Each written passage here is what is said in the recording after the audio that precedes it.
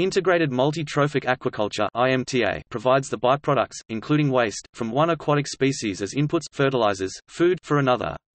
Farmers combine fed aquaculture, e.g., fish, shrimp, with inorganic extractive, e.g., seaweed, and organic extractive, e.g., shellfish aquaculture to create balanced systems for environment remediation, biomitigation, economic stability, improved output, lower cost, product diversification and risk reduction, and social acceptability, better management practices, selecting appropriate species and sizing the various populations to provide necessary ecosystem functions allows the biological and chemical processes involved to achieve a stable balance, mutually benefiting the organisms and improving ecosystem health.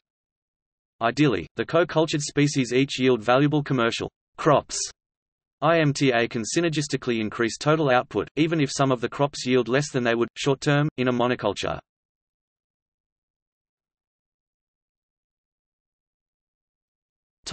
Terminology and related approaches.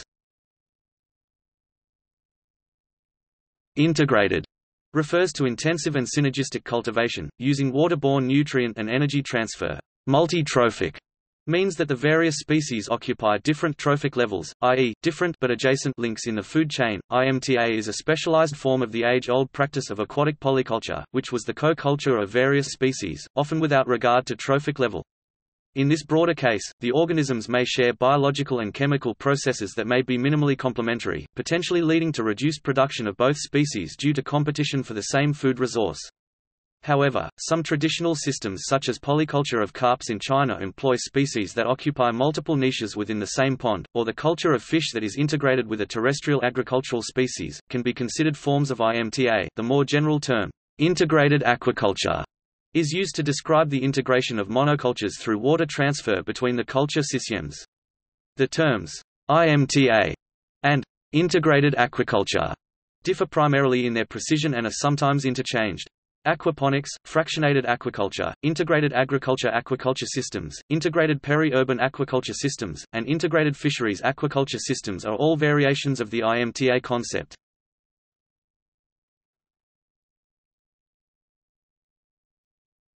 Range of approaches. Today, low-intensity traditional, incidental multi-trophic aquaculture is much more common than modern IMTA. Most are relatively simple, such as fish, seaweed or shellfish. True IMTA can be land-based, using ponds or tanks, or even open-water marine or freshwater systems. Implementations have included species combinations such as shellfish, shrimp, fish, seaweed, shellfish, fish, seaweed, fish, shrimp and seaweed/shrimp. IMTA in open water offshore cultivation can be done by the use of buoys with lines on which the seaweed grows.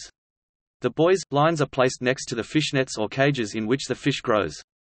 In some tropical Asian countries, some traditional forms of aquaculture of finfish in floating cages, nearby fish and shrimp ponds, and oyster farming integrated with some capture fisheries in estuaries can be considered a form of IMTA. Since 2010, IMTA has been used commercially in Norway, Scotland, and Ireland.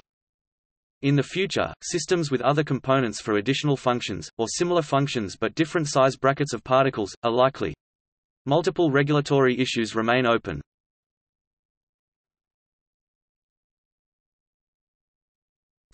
Modern history of land-based systems. Ryther and co-workers created modern, integrated, intensive, land mariculture. They originated, both theoretically and experimentally, the integrated use of extractive organisms—shellfish, microalgae and seaweeds—in the treatment of household effluents, descriptively and with quantitative results. A domestic wastewater effluent, mixed with seawater, was the nutrient source for phytoplankton, which in turn became food for oysters and clams. They cultivated other organisms in a food chain rooted in the farm's organic sludge. Dissolved nutrients in the final effluent were filtered by seaweed, mainly Gracilaria and Ulva, biofilters. The value of the original organisms grown on human waste effluents was minimal. In 1976, Hugonin proposed adaptations to the treatment of intensive aquaculture effluents in both inland and coastal areas. Tenor followed by integrating with their system of carnivorous fish and the macroalgivore abalone. In 1977, Hughes Games described the first practical marine fish, shellfish, phytoplankton culture, followed by Gordon, et al. In 1981. By 1989, a semi-intensive 1 kg fish per meter -3 seabream and grey mullet pond system by the Gulf of Aqaba on the Red Sea supported dense diatom populations, excellent for feeding oysters. Hundreds of kilos of fish and oysters cultured here were sold. Researchers also quantified the water quality parameters and nutrient budgets in 5 kg fish M-3 green water sea bream ponds. The phytoplankton generally maintained reasonable water quality and converted on average over half the waste nitrogen into algal biomass. Experiments with intensive bivalve cultures yielded high bivalve growth rates.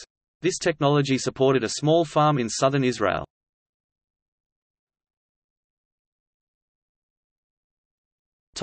Sustainability. IMTA promotes economic and environmental sustainability by converting byproducts and uneaten feed from fed organisms into harvestable crops, thereby reducing eutrophication, and increasing economic diversification. Properly managed multi-trophic aquaculture accelerates growth without detrimental side effects. This increases the site's ability to assimilate the cultivated organisms, thereby reducing negative environmental impacts. IMTA enables farmers to diversify their output by replacing purchased inputs with byproducts from lower trophic levels, often without new sites.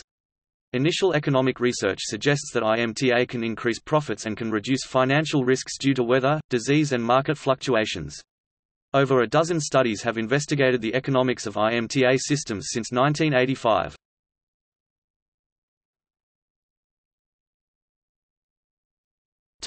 Nutrient flow. Typically, carnivorous fish or shrimp occupy IMTA's higher trophic levels. They excrete soluble ammonia and phosphorus orthophosphate. Seaweeds and similar species can extract these inorganic nutrients directly from their environment. Fish and shrimp also release organic nutrients which feed shellfish and deposit feeders. Species such as shellfish that occupy intermediate trophic levels often play a dual role, both filtering organic bottom-level organisms from the water and generating some ammonia. Waste feed may also provide additional nutrients, either by direct consumption or via decomposition into individual nutrients. In some projects, the waste nutrients are also gathered and reused in the food given to the fish in cultivation. This can happen by processing the seaweed grown into food.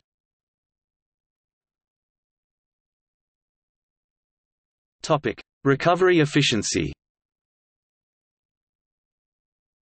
Nutrient recovery efficiency is a function of technology, harvest schedule, management, spatial configuration, production, species selection, trophic level biomass ratios, natural food availability, particle size, digestibility, season, light, temperature, and water flow.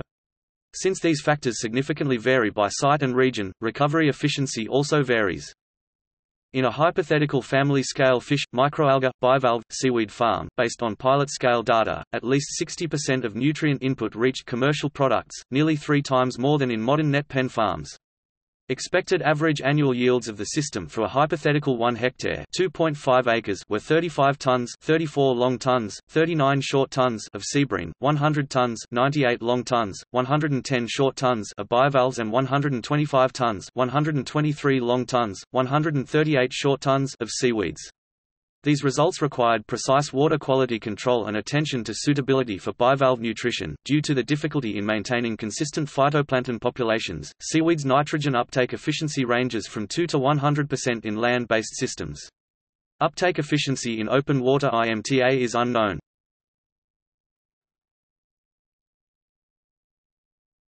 Topic: Food safety and quality. Feeding the wastes of one species to another has the potential for contamination, although this has yet to be observed in IMTA systems.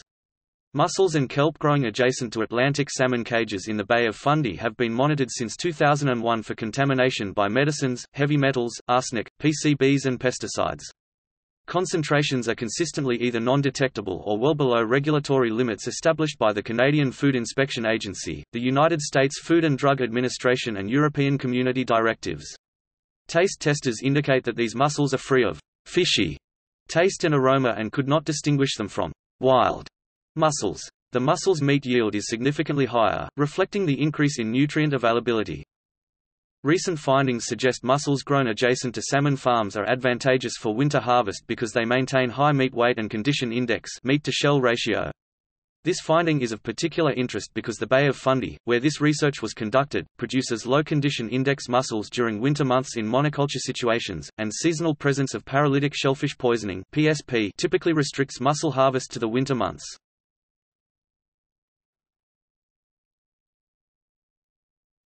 Topic: Selected projects. Historic and ongoing research projects include. Topic: Asia. Japan, China, South Korea, Thailand, Vietnam, Indonesia, Bangladesh, etc. have co-cultured aquatic species for centuries in marine, brackish and freshwater environments. Fish, shellfish and seaweeds have been cultured together in bays, lagoons and ponds. Trial and error has improved integration over time. The proportion of Asian aquaculture production that occurs in IMTA systems is unknown. After the 2004 tsunami, many of the shrimp farmers in Aceh province of Indonesia and Ranong province of Thailand were trained in IMTA. This has been especially important as the monoculture of marine shrimp was widely recognized as unsustainable. Production of tilapia, mud crabs, seaweeds, milkfish, and mussels have been incorporated. Aquafish Collaborative Research Support Program.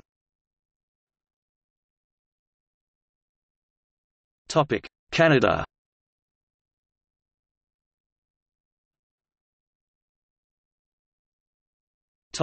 Bay of Fundy. Industry, academia and government are collaborating here to expand production to commercial scale. The current system integrates Atlantic salmon, blue mussels and kelp. Deposit feeders are under consideration. Aquanet, one of Canada's networks of centres of excellence, funded Phase 1. The Atlantic Canada Opportunities Agency is funding Phase 2. The project leaders are Thierry Chopin, University of New Brunswick in St. John, and Sean Robinson, Department of Fisheries and Oceans, St. Andrews Biological Station. Pacific Sea Lab. Pacific Sea Lab is researching and is licensed for the co-culture of sablefish, scallops, oysters, blue mussels, urchins and kelp. SEA stands for Sustainable Ecological Aquaculture. The project aims to balance 4 species. The project is headed by Stephen Cross under a British Columbia Innovation Award at the University of Victoria Coastal Aquaculture Research and Training (CART) network.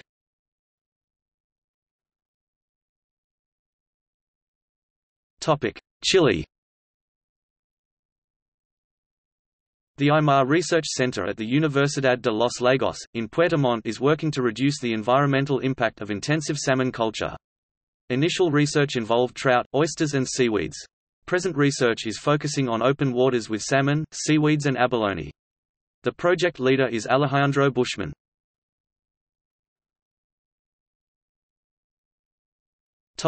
Israel.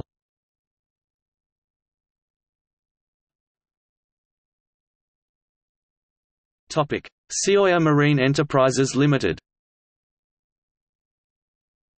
SeaOr Marine Enterprises Limited, which operated for several years on the Israeli Mediterranean coast, north of Tel Aviv, cultured marine fish, gilt-head sea bream, seaweeds, ulva and gracilaria, and Japanese abalone. Its approach leveraged local climate and recycled fish waste products into seaweed biomass, which was fed to the abalone. It also effectively purified the water sufficiently to allow the water to be recycled to the fish ponds and to meet point source effluent environmental regulations.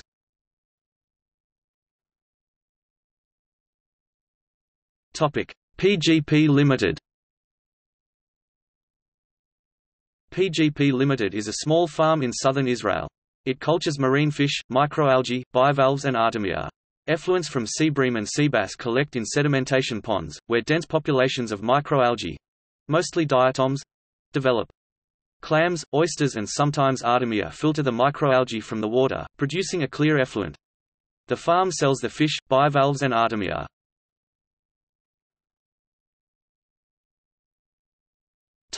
The Netherlands. In the Netherlands, Willem Brandenburg of Your Wageningen Plant Sciences Group has established the first seaweed farm in the Netherlands. The farm is called De Weerderij and is used for research.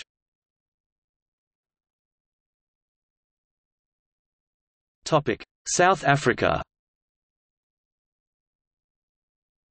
3 farms grow seaweeds for feed in abalone effluents in land-based tanks. Up to 50% of recirculated water passes through the seaweed tanks. Somewhat uniquely, neither fish nor shrimp comprise the upper trophic species. The motivation is to avoid over-harvesting natural seaweed beds and red tides, rather than nutrient abatement. These commercial successes developed from research collaboration between Irvin and Johnson Cape Abalone and scientists from the University of Cape Town and the University of Stockholm.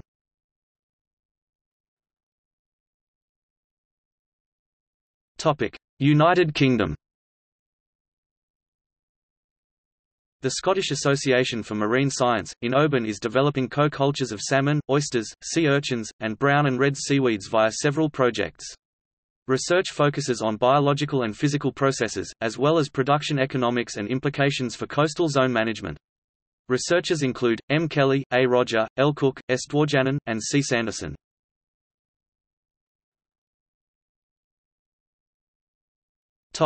Bangladesh. Indian carps and stinging catfish are cultured in Bangladesh, but the methods could be more productive.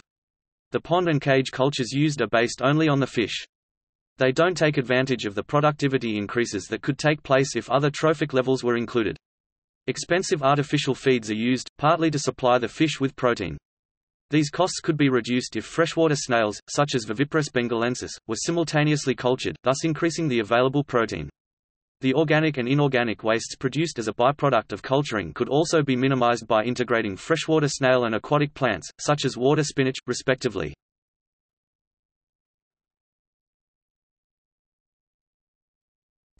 Gallery.